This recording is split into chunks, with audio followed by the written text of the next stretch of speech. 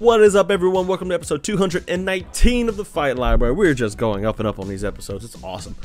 Anyways, I am your host, Blaine Henry, and today we are talking about some boxing. Am I talking about Joseph Parker versus Derek Chisora? No. Am I talking about Rene Alvarado and Roach? No. Am I talking about any other professional boxers besides Jake Paul? No. I'm talking about Jake Paul today, guys. Don't get mad at me. I like Jake Paul. He rematched with Tyron Woodley on short notice after Tommy Fumbles pulls out of the fight. And it was a fun night, actually. It was, oh my gosh. So before you tone out, I like Jake Paul. I like what he does. Like, of course, I know he's not a world beater boxer. It's pretty obvious. But he talks so much trash that it's hilarious. Like, people get so mad about it. And he's just coming out here. He's going to beat up MMA fighters in the boxing ring that are smaller than him. Yeah. So, let's talk about it. Jake Paul versus Tyron Woodley. Originally supposed to be Jake Paul versus Tommy Fury, but Tommy pulled out due to an injury. And Jake Paul says he's never fighting him again. Dude has to lay down the law, I guess. So, early on, Jake Paul comes with a nice step around. Woodley has a slow jab, and if I said that was going to be his game plan, it's going to be a bad night. And little did I know it was going to be a bad night, but not because of Woodley's slow jab. It was just because he kept clinching all night. And round two, we could see what Jake Paul's plan was without knowing. We don't know how smart Jake Paul was as a boxer, and you know what he does is very, very basic. Which, I mean, a guy who's been boxing 2.5 years, what do you expect, right?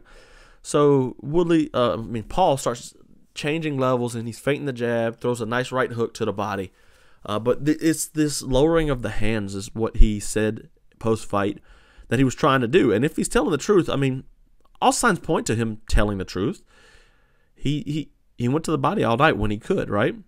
Woodley and Jake, though, they were leading with their heads. Well, you know, they were rearing back on their punches. I mean, I'm gonna be critical of Jake Paul today because he did a lot of things bad, but I'm also gonna give him credit where his credit's due. So, bear with me here as I flesh this out. He's leading with his head, and I don't know if Woodley. I said I don't know. When I was writing my notes, I said I don't know if Woodley has the boxing to do something with him leading his head, and he didn't. Leading with your head, it just leaves you open. Like, my face is forward, so I can get punched in the face. Another thing Jake Paul doesn't do good is when he jabs, he leaves his hand out there, right? He's supposed to bring it back, stay on the phone, bop, bop, bop, like that. So he leaves us right here. That leaves him susceptible to that right over the top, which Woodley should have known.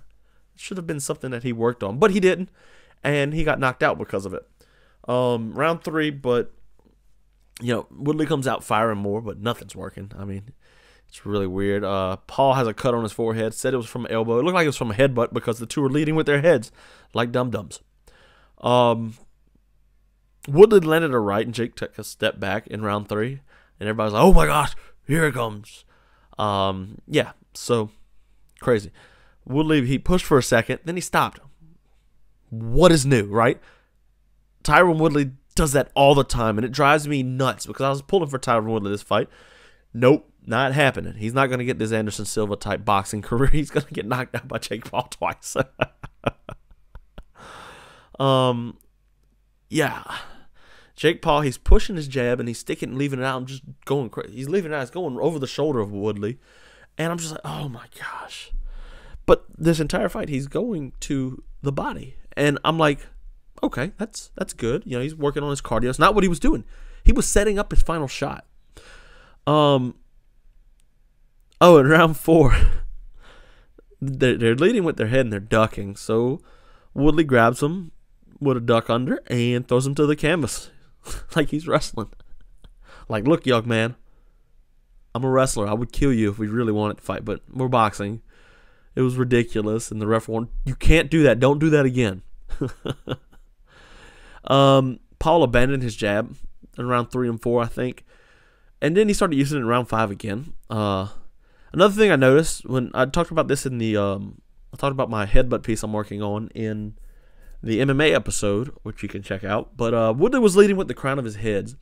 And headbutting is illegal in boxing, but Woodley's leading with the crown of his head, which is this area right here. That's the hardest part of your head. And when you headbutt someone, that's what you want to, boom, hit them with, right? So Woodley is fighting dirty. Very, very, very dirty, you know? And it's like, I get it. You got to show him who the boss is. Anyway, so he's leading with his head. He's trying to headbutt Jake Paul. There's no way around it. That's what he's trying to do. No big deal. I mean, he didn't really do it.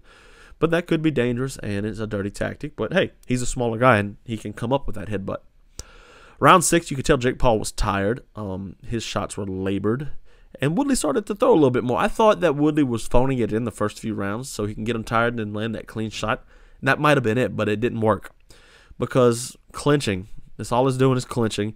After clinching, Jake Paul comes in, throws an ugly combo, steps back, and then Woodley starts to open up, right? Then Jake Paul, he changes levels, feints the jab to the body like he's been doing all night, and then he comes up top with a right. Whop. Down goes Tyron Woodley. Down goes Tyron Woodley. Whoa, round 6, Tyron Woodley is gone. What just happened, right? Oh my!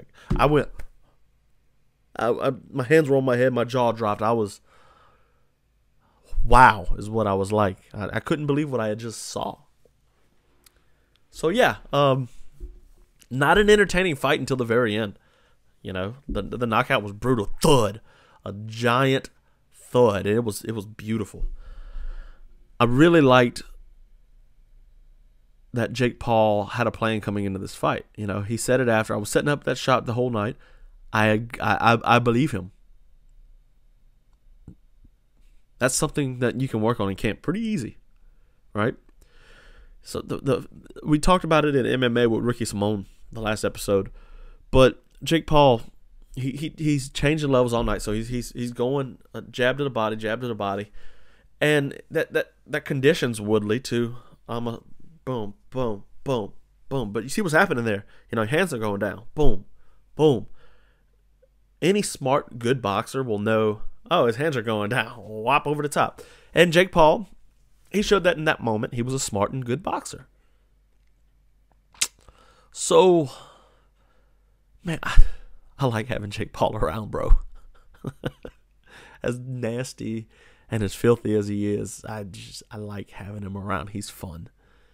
He's so fun. Mike Pendleton said, he hates the Paul brothers, which I get it, Mike. It's all right, and he wrote a piece trashing him ahead of I think the Askren fight, and I wrote a rebuff to him. Me and him we were friends. It wasn't beef or anything like that. We both write for Eric at My MMA News, and it wasn't anything. But I was like, hey, I'm gonna counter his point, and I did. And ever since then, he's just had to eat it, and I feel bad for him because I got lucky and I was right. But I mean, when I looked at Jake Paul, it was after the Robinson fight going into the Ben Askren. I wrote a piece about it, even from his Anderson Gibb to his Nate Robinson fight. He's done well. He's improved, and he improved to the Ben Askren fight. He didn't improve as much from the Askren to Woodley and from Woodley to Woodley. I think the Tyson-Tommy Fury fight would have been close, very close. Been a hard fight for him, but he's the bigger guy. Now, is Jake Paul juiced to the gills? Absolutely. He refused the WADA testing for the Tommy Fury fight. But yeah, just Mike, I love you, bro. I'm sorry though, but it's just hilarious. Oh man. So what does Jake Paul do next? He has to have a tune-up fight. He needs to get into actual boxing mode, and these Woodley fights were good for him because he got some good rounds on him, right? So you see with Gibb, it was a first round knockout. Nate Robinson was round 2. Ben Askren was round 1. This Woodley fight, he got 14 rounds in. 14 good, hard rounds. It tested him. It made him realize he has to actually work and get better. And he needs to bring some new people into his camp, sure. But, I don't know. It's ridiculous how funny this is to me because, I don't know, man. It's funny. It is hilarious. All right, guys, that's going to be it for me. Check me out on Patreon. New stuff every month. I've got a really cool piece that you guys would like, especially boxing guys. It's called Vasyl Lomachenko Layers. I wrote it talking about the footwork to what Vasyl Lomachenko does and how he uses that, and he uses options to break his opponent. Of course, we go through the Richard Comey fight. Yeah, so you guys would really, really like that. That's a fantastic piece. $5 a month. It's really not expensive at all. You can afford that.